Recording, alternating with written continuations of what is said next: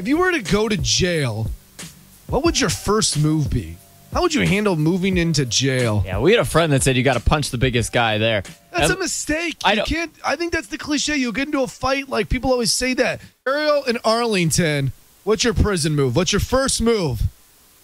My first move, I'm just going to come in. I'm going to find out who's in charge, and I'm going to become their bitch. You're not even playing. Like, I know. Oddly, I've thought about this so many times before. Like, worst case scenario, what's going to happen? Why? At least I'll be protected. What are you into, Ariel, that you've thought about this so many times?